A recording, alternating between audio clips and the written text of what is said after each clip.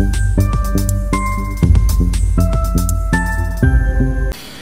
day and welcome to another episode of the MV Switchgear podcast. So Eben, today we are talking about switchgear testing and maintenance. That's correct. Yeah, mostly we are going to be focused on secondary switchgear. So primary switchgear, there would still be a few more things, but to limit our time, let's speak about secondary switchgear. Okay, great.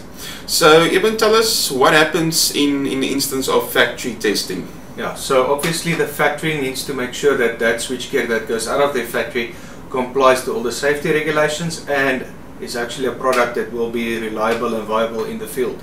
So you will do primary injection testing that will test basically your CTs, your relay and your trip mechanism to make sure that the CTs read the current correctly, the relay interpret the current correctly and trips at the right levels. The speed of the tripping system is sufficient.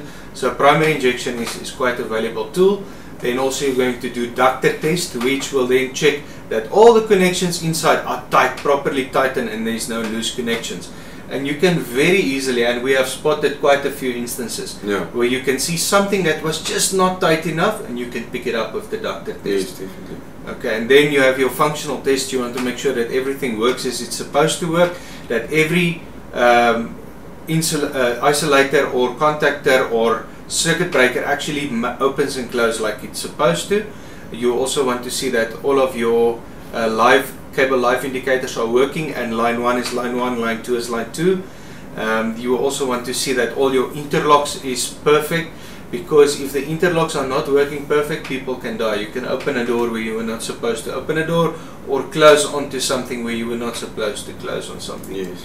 And then obviously with gas insulated switchgear you always do gas leak tests. So you have very sensitive sniffers that you use to check if there's a gas leak, so that you can catch it before it leaks in the field. And because we use a greenhouse gas SF6, we want to make sure that we give switchgear that is properly sealed and not leaking in any way. Yes. And then obviously also you have to do the HiPot testing as well. Yeah, so HiPot is very important to see your insulation level. We actually go very high with our HiPot.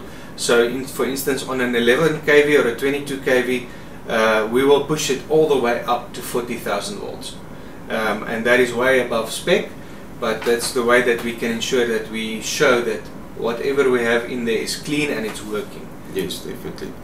And then tell us more about what happens during installation testing. Yeah, so why do we test at installation stage? A lot of people say, but it just came from the factory, it was just tested now, why can't I just put it in? Yeah. The main reason for that is you are putting it on a truck or a bucky or some kind of moving equipment, and it's shaking all the way to site. When you get to site, there's a small chance that something might have gone wrong. Now you put your nice new switchgear in, switch it on, and then you make a big boom. So what you need to do when you get to site is you do most of these tests again. So you're going to do a primary injection test again to make sure that there's nothing that moved in your trip circuit. You are going to do a HiPot again. You are going to do a ductor again. And you can actually reference your ductor values on site with what you had in the factory. That will also give you some red flags if there's any. You will check your interlocks. A lot of these interlocks are very based on where it is sitting on the floor. So if your floor has got a little bit of an elevation or a, unstableness in it, it will affect your interlocks. Yeah. So it's important to check that. And then your functional tests, and then you check for gas leaks again. Especially after you've done your cable connections. Yes. Because the cables can hang on your bushings and that creates leaks. So gas leak test for secondary switchgear, especially gas insulated switchgear, is super important. And then you also test them during maintenance. So in maintenance, which you're going to do every now and then, you are going to do just secondary injection to make sure that your relay is still functional and your trip circuit is still working. Because a lot of the time your CTs will not be accessible, or it's so tough to get in there, you don't want to disconnect the cables. So then you're going to do secondary injection, which you inject directly into the CT and into the relay, and then you want to see that it still trips properly. Also during maintenance you want to look at annual maintenance, cleaning, lubrication, and then interlocks and functionality tests that you need to do on that circuit breaker. Yeah, definitely. And then obviously the lubrication of the units is very important as well, because you don't want any dry bits to get stuck. Yeah, so the speed of the operation is affected by that. Yeah. So a lot of places you're working in very dirty environments. It is super important to actually get an annual maintenance, annual inspection of your switchgear.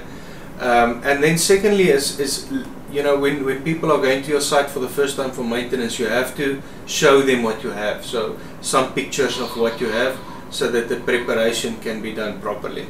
Great stuff. And that's it for our topic on testing of MV switchgear and maintenance. And then, yeah, then we'll see you on the next one. Thank you for tuning in. Thank you.